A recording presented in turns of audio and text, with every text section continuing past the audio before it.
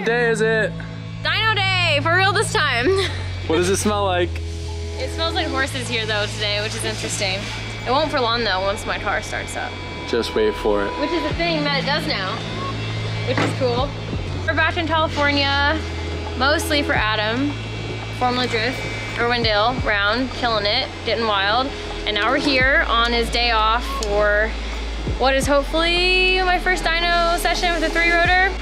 We had a lot of problems that we had to address the last time we were here. Talked about it in my last video. Nick has had the car while I've been all over the place and tackled the issues, and hopefully today it all comes together. One of the biggest changes though is that we ditched the QuickTime bell housing, no more. We went back to stock, and that was pretty simple, right? Everything just fit. Just bolted like right up with the adapter kit from G-Force and all that, and seems to work just how it's supposed to. The wiring stuff, what did it end up being? It ended up being just like one wire you had to delete? One wire that just needed to be depinned for the O2 sensor controller, and that was it. We have cooling for the turbo now. All right.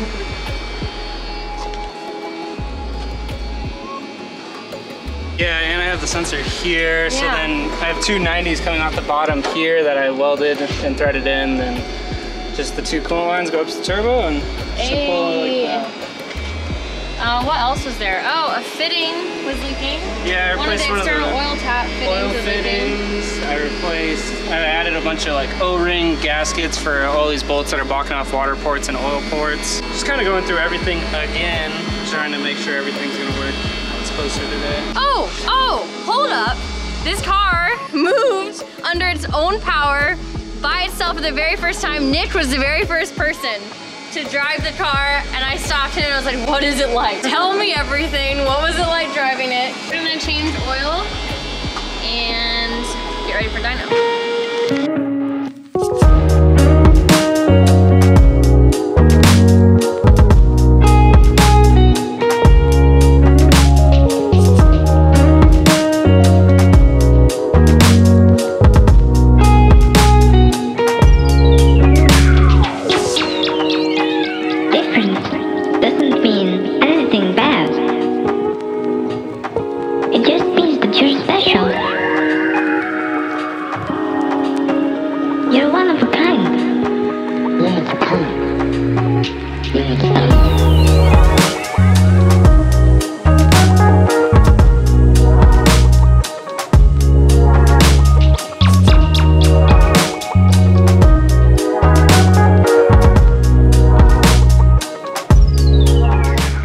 Officially on the dyno. We are just draining the oil first from the break-in oil, and then put some fresh VR1 in it and new filter, and be ready to go.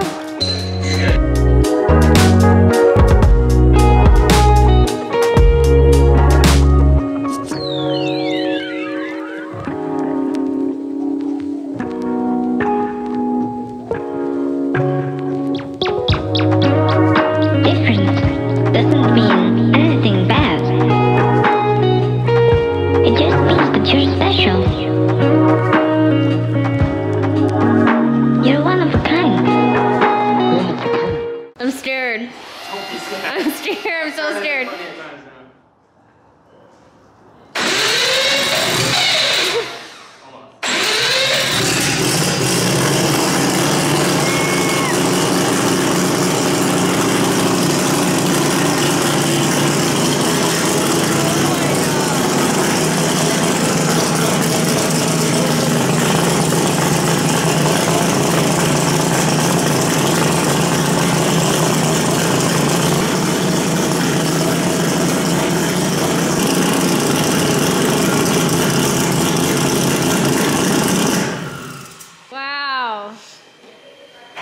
You weren't lying, it turns out. It works.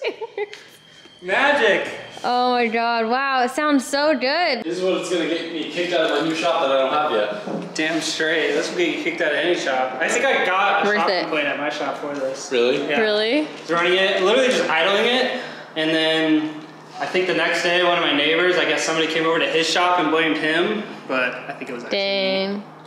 Haters. Yeah, haters, they're just trying to keep the rotary people down. Can't let them. Think about it. Wow, and that was so effortless too. You just turned it on. Yeah. I didn't have to do much. Wow.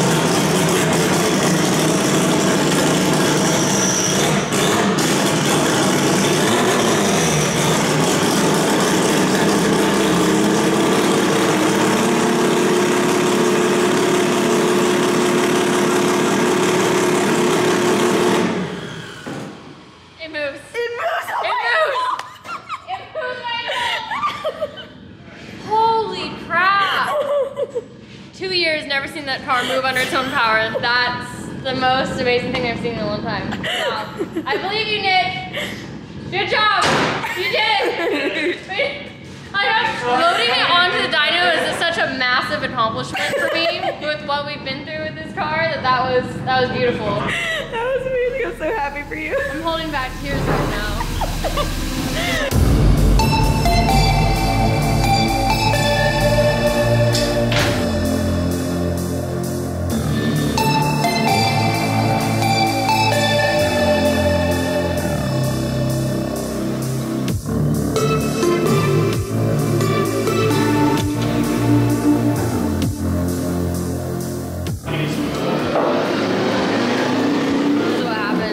People are bored. I think that's why. Is this fun? Okay. My bad. I had it confused for not fun, but now I know. Now I know. Do a flippy thing. Do the flip. All the flips or the oh yeah. Flip, spin, the spin thing.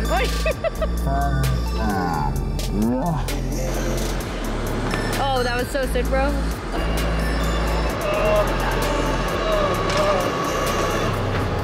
I feel like such a creep. I'm like maxing out the zoom. I cannot creep any more than I am right now. Do a bar spin. Yeah, do the spins. Oh. Called it on a bunch of places. Apparently, they're all sold out of earplugs. So, got AirPods in. I'm also gonna put over-ear headphones on, and I'm hoping that makes it somewhat bearable during this tuning session. But you know what? I'm ready. My ears can bleed for this. I'm ready. Today's today. I feel it. He's strapping in. Abel is strapping in.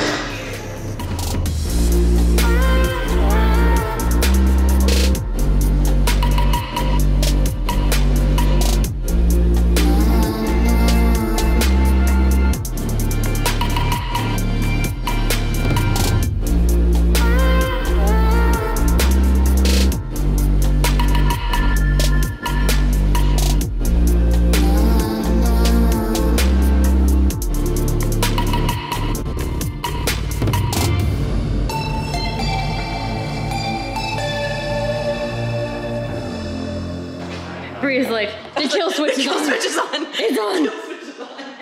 I think they still calibrating all the sensors. Oh, yeah, barely. Yes? Yeah, barely. Okay. Very light. First thing we're gonna do is let it idle for a little bit, get up to 10, make sure everything's good to go.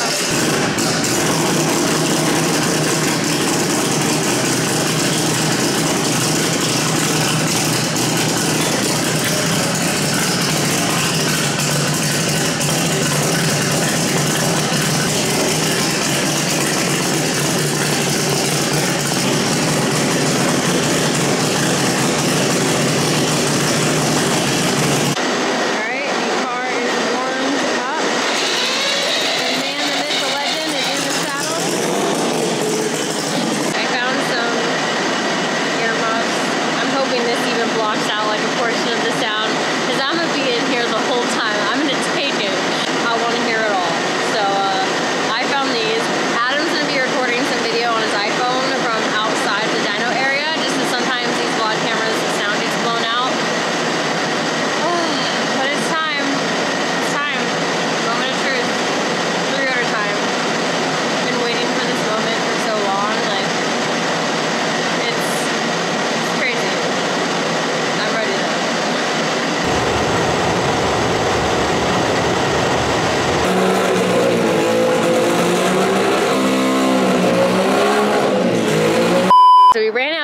gas, basically just letting the car idle. And right when Abel got in there, totally out. I think there might have been at least like 8 gallons in there too, which is wild. So that's gonna take some getting used to. I think this car is gonna go through fuel like crazy. So we had to go to the gas station, get more E85, but luckily we're in SoCal. So that's just right down the road. We got E85 everywhere. So now we got gas. We're gonna add some premix in there and get right back on it. We ended up getting like 15 more gallons of E85, but I think we're gonna need so much more. Literally just idling, not even like doing a few good revs. We're out of gas real fast. So, I mean, it is E85. It is rotary, so it's like 30% more consumption with that as well. Definitely something I'm gonna have to get used to. It's the rotary life, but you know what? I'm ready. World's trying to throw stuff at us, curveballs, we're ready. We're ready, world. We got gas, adding the premix now. I think Abel usually likes to do 10 ounces of premix for every 5 gallons. So that's gonna be our special recipe going forward.